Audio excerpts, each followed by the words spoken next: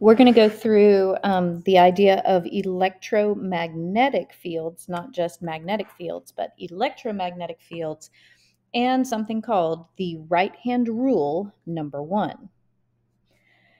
First, this is showing you an electromagnetic field.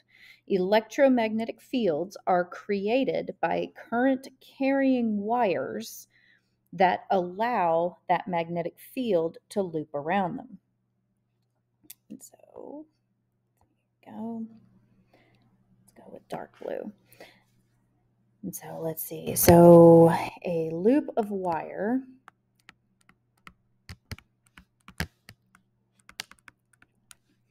has a magnetic field around it.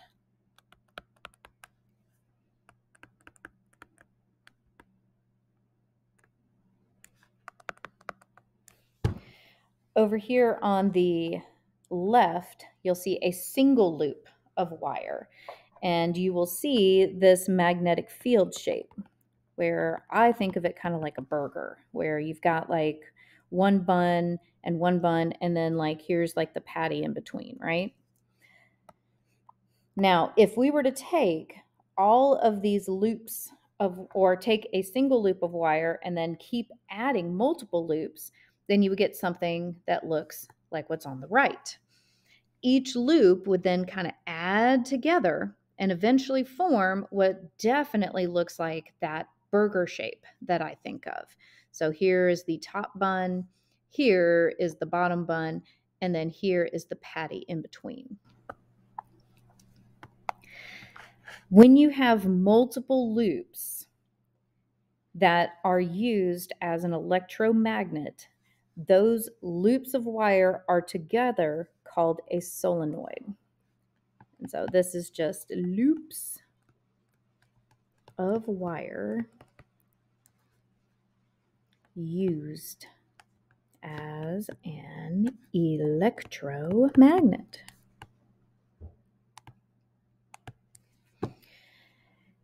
Since magnetic fields have a direction, then these solenoids will create a magnetic field, electromagnetic field, that has a specific direction. And so in the picture over here on the right, we can see these arrows are coming out of this side, which means they go out of the north. These arrows are going in, and so they come in to the south. So it's not actually like a bar magnet where it's a physical piece. It's actually the current that's flowing through this coil of wire here, and those individual circles add up to make the full burger shape with the north and the south ends. Now, let's look at a single loop more specifically. This single loop, you can see the shape where we've got the lines going in the middle, and then on either side, we see the magnetic field circling around, making circles. And so that is extremely important to know, is that the magnetic field circles the current carrying wire.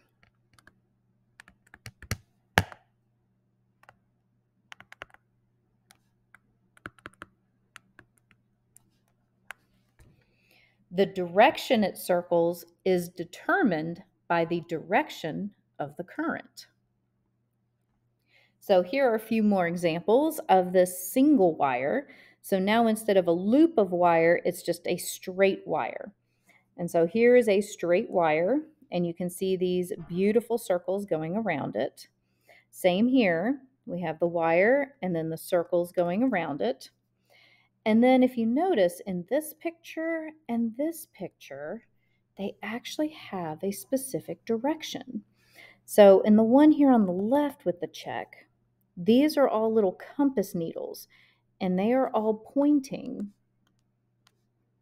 circling in the same direction. They're all going counterclockwise here. The ones over on this side are actual circles that are drawn, which again have this direction to them of counterclockwise. And so what we know is that the magnetic field is a vector, which means it has direction. And the direction depends on the direction of current.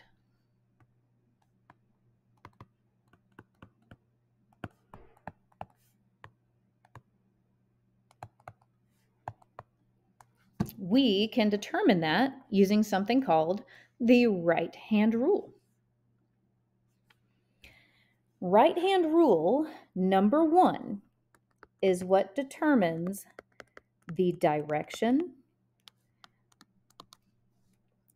of spin for the magnetic field. And this spin is around a current carrying wire.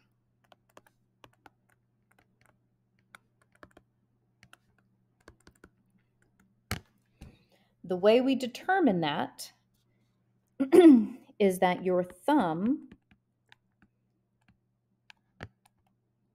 is in the direction of current,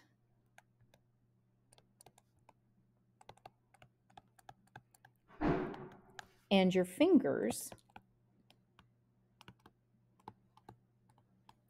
these curl in direction of the magnetic field.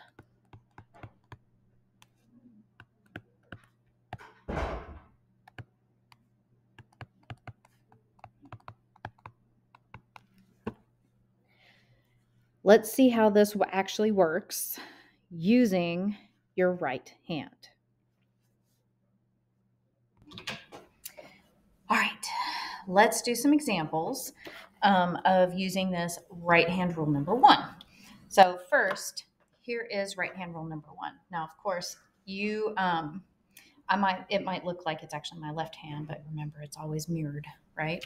So right-hand rule number 1 says that your thumb is going to be the current flowing through a wire, and your thumb is always current for all of these right-hand rules. And your fingers are always going to be the magnetic field. And so in this case, we're talking about a wire. And so here we go. Here's a wire. And so our thumb is going to go in the direction of the flow of current. So here it would either be going upward like this, or it would be going downward through the wire like this.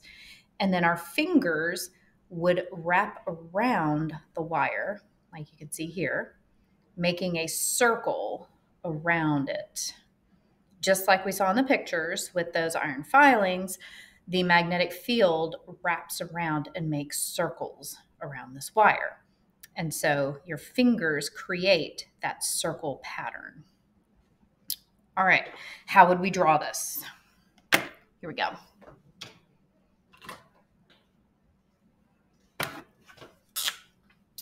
All right, let's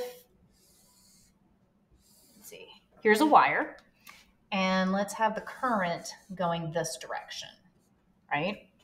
And so if current is going this way, that's our thumb.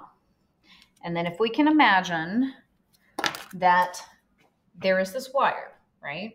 Then our fingers are going to make a circle around this wire. See, our thumb is in the direction of the magnetic field, our thumb is in the direction of the current, and our fingers make the direction of those circles. And so it's going to circle around like this, imagining 3 dimensions. And so it will, let's see, here we go. So it goes like this. So it'll come out from behind, go in front, and then go back behind.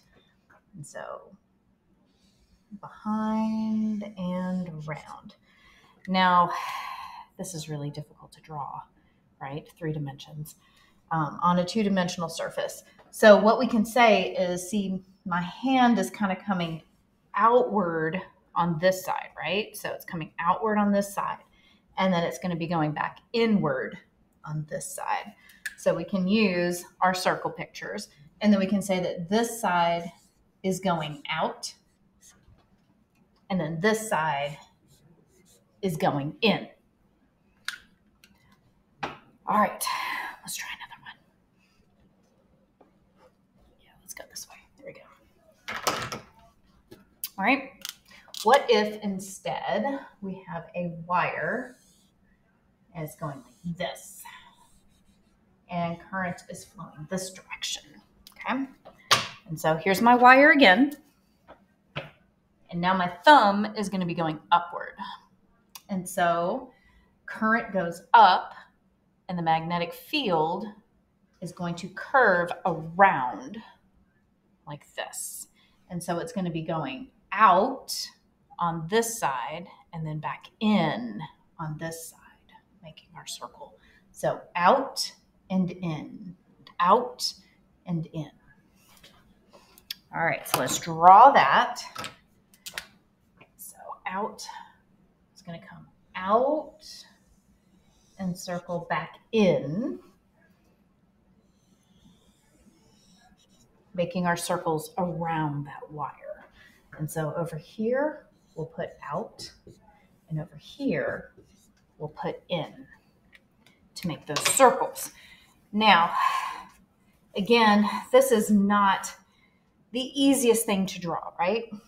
So what if we change this where instead of drawing these little loopy arrows,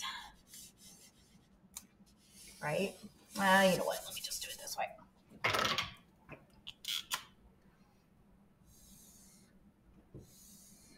Just draw back again.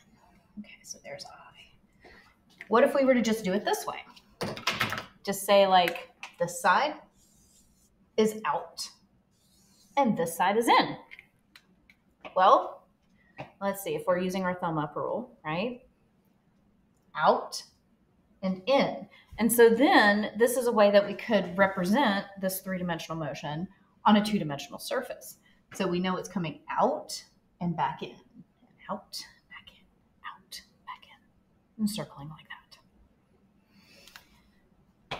Over here, on this one, we would do the exact same thing.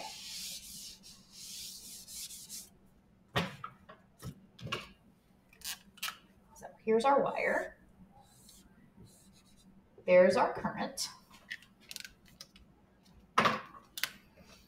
And we have it going out and in, like so. Let's circle. Now, scientists don't like to just use words, right? There always have to be symbols of some kind. And so, yes, there are symbols for out and in. Here's how I do it. There are a lot of different ways, and different teachers use different methods. So make sure that, you know, if you don't like the ones that I do, then to talk to one of the other physics teachers because they have other ways of remembering this. So out, to me, I'll just draw it over here on the side, okay? So let's go this way just a little bit. There we go. I think of out like bubble letters, you know, like how you used to do these potentially like way back in the day. And so out is a circle with a dot. And so it looks just like a bubble O. So out is a circle with a dot. In is a circle with an X. Now, two ways that I think of this one. One,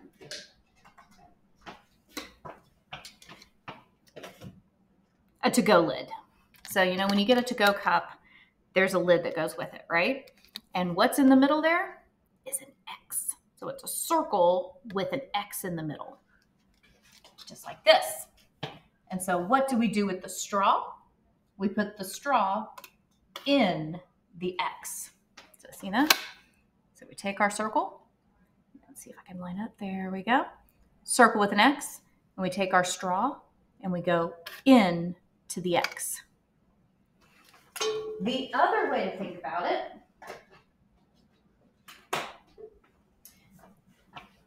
is instead, imagine like a pirate, right? So you've got a buried treasure and you follow the map, and the map leads you to the X, and X marks the spot, and that is where the treasure would be. Well, what would you do in order to get the treasure? You would take a shovel and you would dig in to the X, dig in to the X. And so circle X is in. Now, how does this relate to our two examples that we've got right here?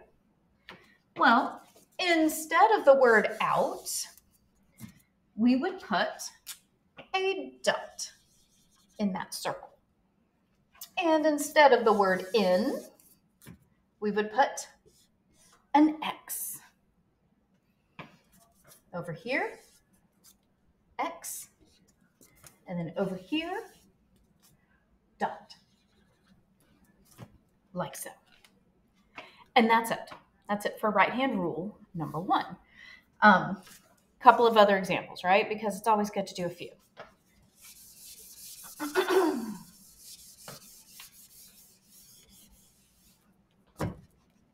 Okay. What if we did current going this way? Take our right hand, thumb goes down, and so our hand curls in the direction of the magnetic field. So thumb goes down, these fingers go in to the board. So this side will be in, which means that this side, yeah, no, I'm twisting here, right? This side, my fingers come out. So over here is out. Looks like a silly face, doesn't it? All right, how about, why don't we go this direction? Okay. Right hand, current is going this way, and our fingers go in on the top and come back out on the bottom. So this one, in, this one, out, like so. All right, here's another one.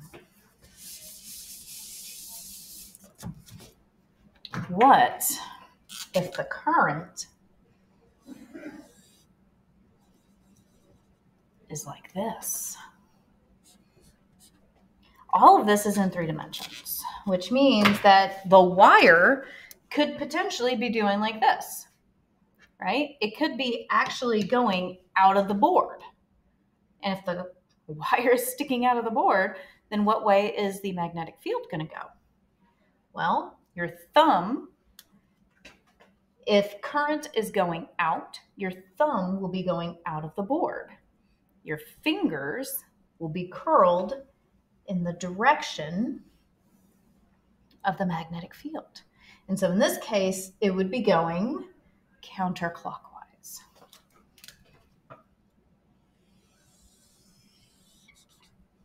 Like so. So then, what if instead, again, the wire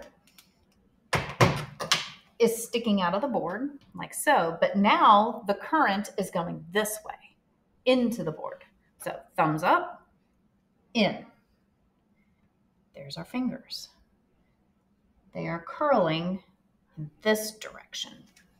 And so the magnetic field would circle going clockwise. Hopefully that helps with right-hand rule number 1.